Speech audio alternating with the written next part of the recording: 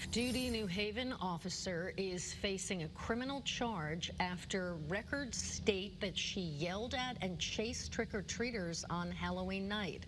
This incident happened on Bernadette Lane in Wallingford, and it was all caught on camera.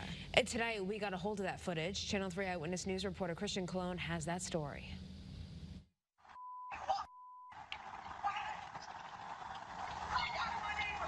Here you see three teens getting chased by off-duty New Haven officer Lindsay Nesto. Police say this is Lindsay yelling and threatening two 14-year-olds and one 13-year-old on Halloween. At one point, Nesto is heard yelling a racial slur. A lot of screaming, yelling between children and adults running up the hill. The three teens tell police this all started when they got tired and decided to sit on the curb to take a break. While sitting on the curb, a vehicle began to back out of the driveway. The driver of this vehicle then rolled the window down and began to yell. Police say that driver was Nesto and she was visiting her sister. Nesto ends up getting out of the car for the chase and even attempted to grab the kid's collar. It's kind of scary.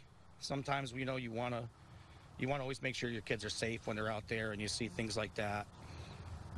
It's just disheartening. A family member told police Nesto maybe had too much to drink. A sister also tried to stop her and told her to get in the car. You would think with their level of training that they would be able to hold their emotions a little bit, especially with minors and younger children. Nesto's boss, Chief Carl Jacobson of New Haven, says she's on desk duty amid an internal investigation, which won't be her first time. I don't want to go in depth about it because I don't think that's appropriate at this time, but I do believe she did have a prior internal affairs investigation. Chief says he was alerted of the incident by Wallingford police about a month after it happened. Officers are allowed to be off duty and do things, but we don't want our officers behaving in that manner if the allegations are correct. Christian Colon, Channel 3 Eyewitness News.